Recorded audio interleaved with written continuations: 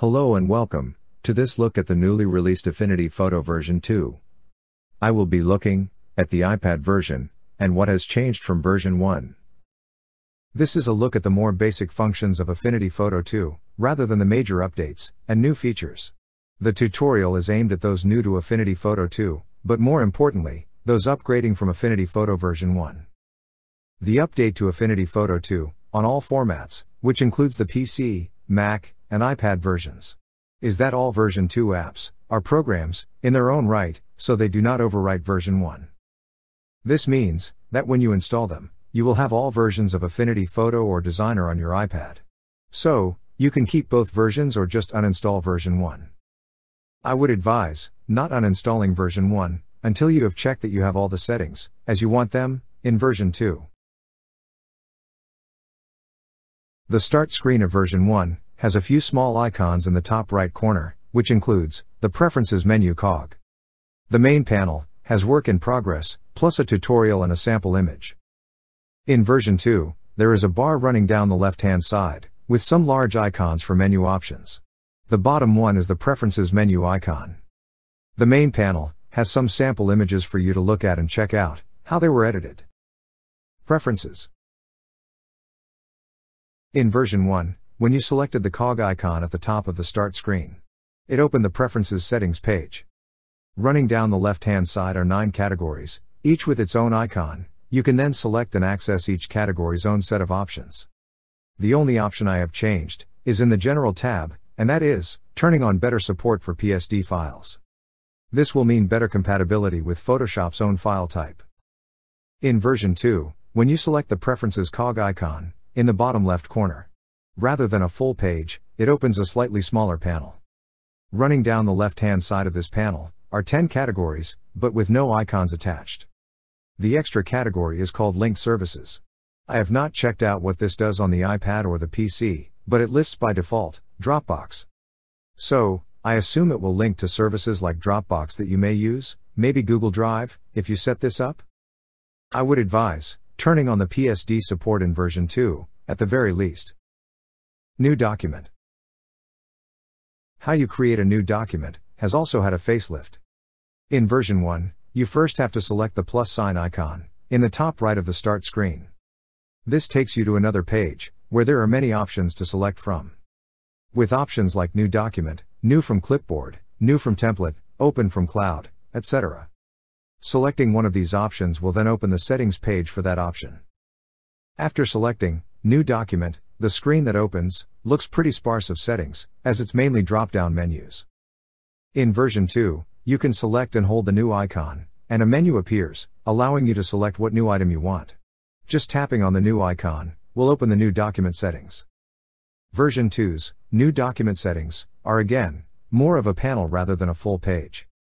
That said, although the panel is smaller, it visually has more options.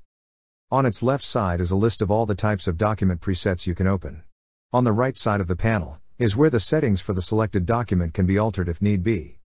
Plus, under the list of new documents presets, on the left-hand side, are some icons to save any new presets or categories of presets which will then be added to the list. User interface.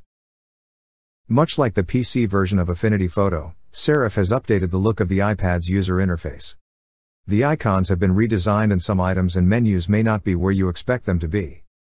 When you start a new document or open an image, you will see the main editing interface. In the bottom right of the screen is a question mark icon.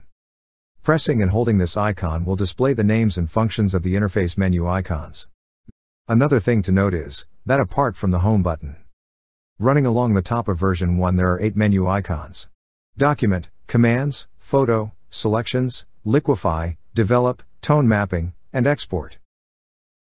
Version 2's main interface, and its menus and icons named. The first thing to note is there are 3 more tools icons on the left side of the interface, and 1 more on the right side of the interface. I have not delved too deeply into this yet, but it might just be a case of extracting an older menu item and giving it its own icon in the toolbar. In version 2, there are 4 menu icons, on the left and 4 on the right. The first icon is Persona. Holding this icon will give you a drop-down menu that will give you access to the Photo, Liquify, Develop, Tone Mapping and Export personas. So, the personas that once had their own icon, now share one. Some of the persona icons have been replaced in the interface with zoom, toggle preview mode, and snapping. I have not checked out all the changes to the user interface when using certain options. But I will point out a couple I have noticed and I assume will react the same way in other menus within version 2. I opened a document in version 1, and then added some text. I then added some layer effects. The first thing to note is that the adjustment controls in version 1 are at the bottom of the interface. In version 2, some adjustment controls will be at the top of the interface, and some are sliders on the left of the interface. I then selected the Move tool, and opened the Layers menu. You can see in this image that at the top of version 1's interface, there are the main menu icons only. The Layers menu control panel that I have opened is fairly basic visually. If you want things like arrange, alignment, transform etc., you'd have to do this via the Transform Studio or maybe some other studio on the interface. I have made a similar document in version 2, and selected the Move tool, and opened the Layers menu.